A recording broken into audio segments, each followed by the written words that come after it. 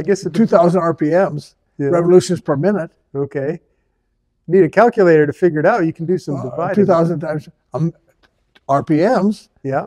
I guess it changes twice. Yeah. I don't know if it ever stops. So how do you know if it stops and changes direction? It rotates the whole time. It's always in motion, so it never stops. Yeah. I hope it don't stop. If it is, it's out in the street. So it's already out in the street by the time it stops. But it just keeps going around, and the piston goes up and down, and it's moving the whole time.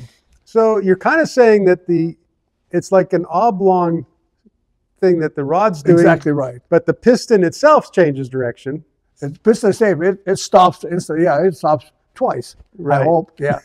Once the top, once the bottom. Right. At 2,000 RPMs, that's revolutions per minute. So it'd have to be twice that, if you want to count that. Right. That's a fun little conversation. Yeah, well, kind of fun, yeah.